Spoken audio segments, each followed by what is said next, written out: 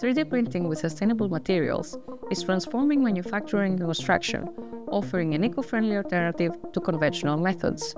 By using renewable, biodegradable, or recycled materials, we can reduce waste, lower environmental impact, and promote the circular economy.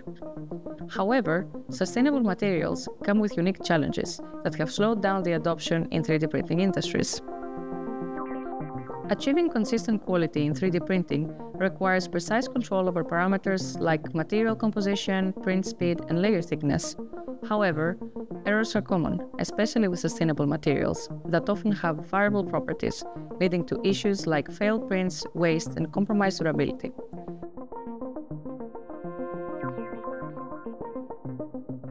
To tackle this, we propose a vision-based pipeline to dynamically control the printing parameters. By using 3 depth cameras fixed around the nozzle, the system can monitor the width of the just deposited layer. This enables real-time detection of deviations between the actual and the intended print, allowing for adjustments to maintain consistent layer quality. The depth cameras capture the width of the print as each layer is being deposited, providing a detailed view of the newly printed surface. If a deviation from the desired width is detected, the system can dynamically adjust the robot speed, controlling the material flow to compensate for the error.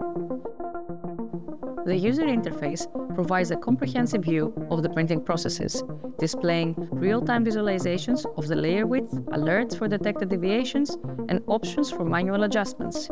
This interface allows operators to easily monitor print status and intervene if needed, improving control over complex or large-scale prints.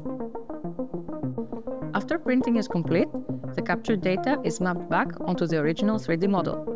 This allows the designer to see exactly where errors occurred during the print, providing insights into the quality and consistency of the final product. This technology allows a set of benefits for the 3D printing industry.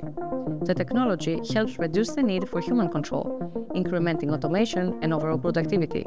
And finally, the technology enables companies to work with more unstable materials, such as the ones coming from natural or recycling feedstock, reducing embodied energy in materials.